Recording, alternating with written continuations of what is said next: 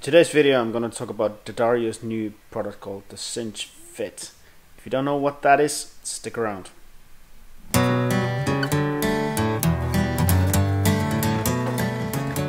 How are you all doing? How's things? I have not filmed a vlog in a little while, so I thought today that I'd like to do something for you guys, and I thought to do a product review. Before I go any further, let me just say that I bought this product out of my own money. It wasn't given to me, even though Dario has given me stuff in the past. This was not, I haven't been paid to do this review, so this is my honest opinion of a product. Okay, so let's get straight into it. Acoustic guitar jacks and the strap holder thingies. When you have a mic or pickup, installed in your guitar, usually the jack ends up being here, which is also the strap holder. The strap never ever fits there perfectly. You almost have to cut a little bit out of it or adjust it or force it in there. It's a real pain in the hole. And then if it's really tight, it also starts loosening the strap. So if you do this, it eventually comes off from the jack, and there's no easy way to tighten it properly, and it's a real pain in a backside. Okay, this bloody mess here, don't like it at all. So the good people at Dario have come up with a solution to this problem.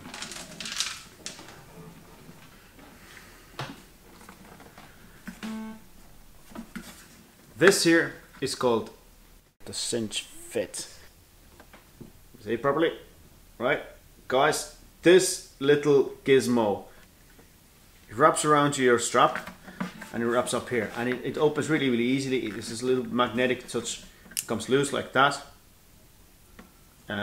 If you want to put it back in, all you have to do is this, and it's locked, and it doesn't come off. I bought one of these before the Singer-songwriter tour. I really wanted to test it out properly before I make the video, and so now I have. I've done maybe 8 gigs, 6, 7, 8 gigs on the tour, I can't remember, and on top of that I've done loads and loads of shows here in Dublin for the past month. I can tell you, this little gizmo works brilliantly. It is a genius piece of hardware. It leaves absolutely no mark on the guitar itself, which, you know, you don't want to damage your nice wood on the guitar. There's a magnetic element to it, so it pulls itself back together all the time. So as long as there's weight on it, it doesn't come off. But because there's magnets as well, it doesn't come off very easily. You have to kind of pull it a little bit harder before it comes off. So it works just simply brilliantly. And then there's another added thing: you can pull this all the way down here, and yeah, then it definitely doesn't move anywhere. I think this is brilliant. It's a problem I've had for years, and Dario has come and solved it.